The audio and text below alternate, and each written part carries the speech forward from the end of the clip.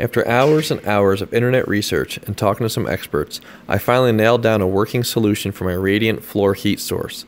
If you're building a garage or shop, this is a great option to provide even, comfortable heat. I began by placing 2 inches of foam on the floor, taping the seams, and installing 1 inch around the perimeter to isolate the slab from the ground and foundation. Then I attached oxygen barrier PEX in 4 loops of 250 feet each to the wire mesh and poured the concrete. I bought reclaimed ISO roof foam off Craigslist, which provides an R value of 30 in the walls and 49 in the ceiling. I live in central New York, and over the winter we have an average temperature of 25 degrees. I plan to keep the shop at about 55 degrees. The heart and soul of any heating system is going to be your heat source. You can go with a tankless unit like I did, or you can get an old-fashioned tank water heater. That's going to take up a lot of floor space and have a couple other disadvantages. This is a Takagi JR2 propane heater. It also comes in natural gas. It was under $500 on Amazon. And what's great about this is it is anywhere from 19,000 to 140,000 BTUs. The flame inside is computer controlled and variable. So if you're calling for a lot of heat, it puts out more BTUs. And if you just need a little bit of hot water, it'll put out a smaller flame. It'll output 6.6 gallons per minute on the highest setting, which is plenty to run 2 showers in your house, or handle a 1,200 square foot shop and heat the concrete. You're going to need a 4-inch vent.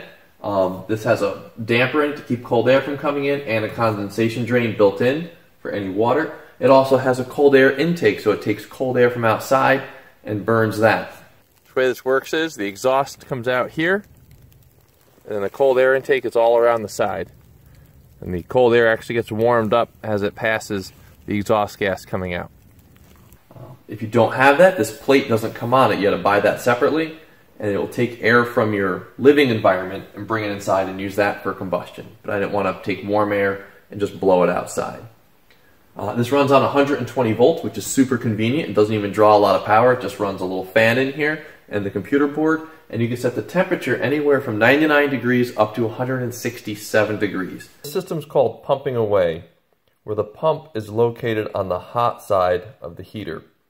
This does a couple of things. One, when the water gets hot, it gives off gases. So we have our air separator right here. Also, when water gets heated up, it expands. We have our expansion tank. By putting the pump on this side, when you create less pressure on a fluid, it releases more gases, which is fine. So we have the air separator on this side. When the pump first turns on, it's going to create a lower pressure where the expansion tank can help that. Also, by putting the pump on this side, we can have a bleed valve up high to help get rid of the air when we first fire the system up and fill it with water. So you can just change this by adding a few valves here. So if you want to change the pump out later, you can. And check valves to make sure that the water flows in one direction only. So in this system here, we have our cold water coming in. Comes to a T. Goes through a pressure regulator. This is set at about 15 pounds of pressure. Comes up through an on-off valve, which allows me to turn off the water. Goes through a one-way check valve. And then it goes into this T, which goes up into the water heater.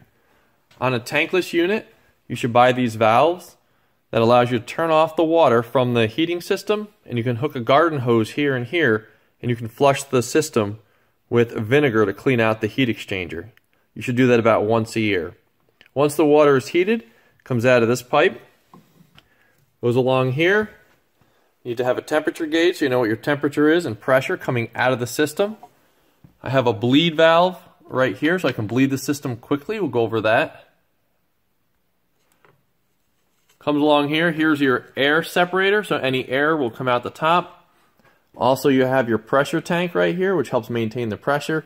And then we come down to our circulator. From the circulator pump, through another check valve, into our floor, goes down through our floor, comes back up in this black pipe, comes along here, goes through another temperature and pressure gauge, where it goes back into the system.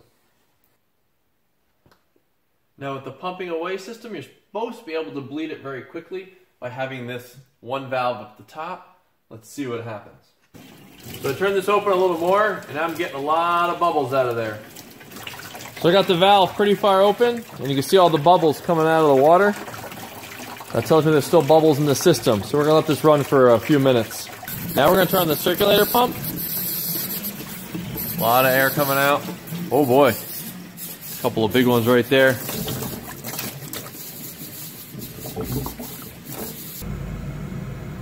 Okay, so we just fired up the unit. It's running now, and this temperature thing is great for checking out what you got going on. You can set your temperature here very easily.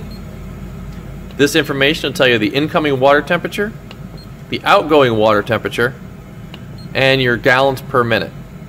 So right now I have 1,000 feet of PEX under the floor in 4 different loops, and I'm getting 1.3 gallons a minute.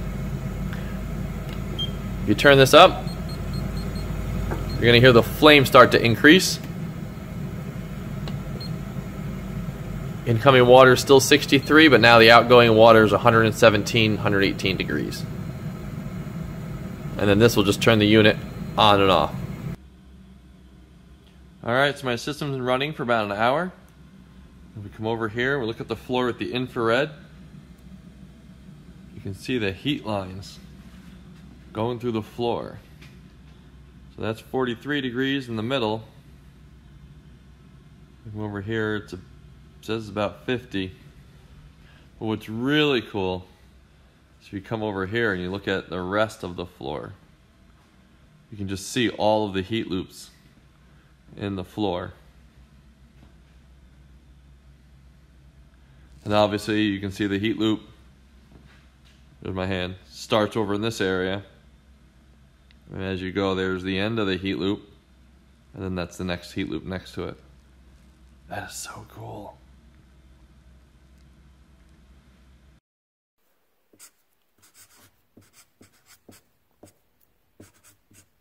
So we're going to say we're right at $2,000 to install in-floor heating on a 1,200 square foot garage.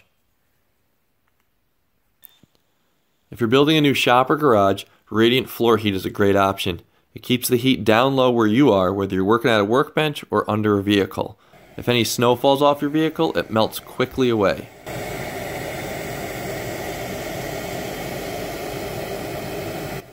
Thanks for watching.